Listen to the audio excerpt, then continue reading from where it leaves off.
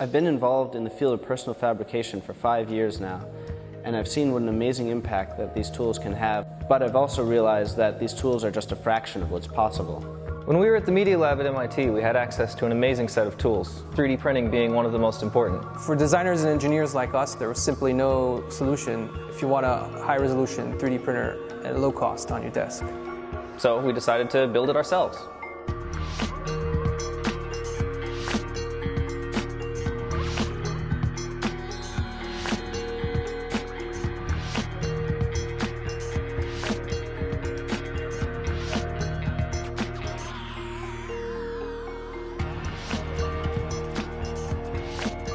I really cannot imagine where my research would be without 3D printers. I would really like to have a 3D printer at my desk. We don't currently have any of the existing low-cost machines because the part quality, resolution, and repeatability is nowhere where we need it to be.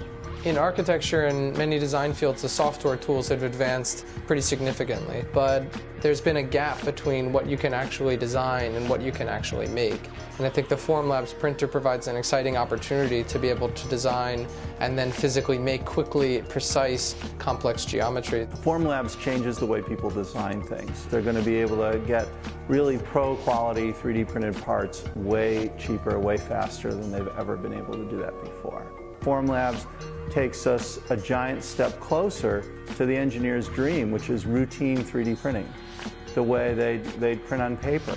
To design a 3D printer that produces great parts every time, you've got to bring together a team of designers, engineers, and material scientists to make a tightly integrated product.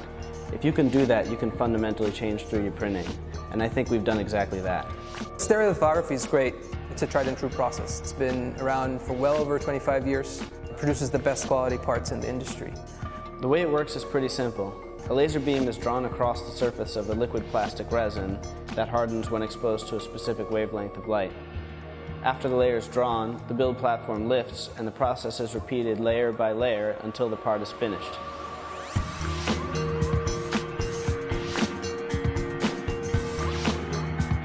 We have a great user experience. We have powerful and easy to use software.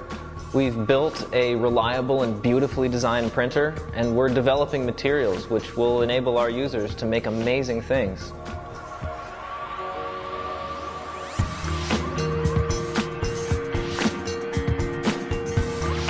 We've been working on the design of our product for over a year, and it's nearly complete. And so now it's time to start gearing up manufacturing so that we can get it into the hands of users everywhere. But to do that requires substantial resources. The bottom line, designers are going to be able to make a lot more 3D printed parts. And I don't mean a few designers, I mean a few 100,000 designers, 1 million designers are going to have access to 3D printing in a way they didn't before Formlabs.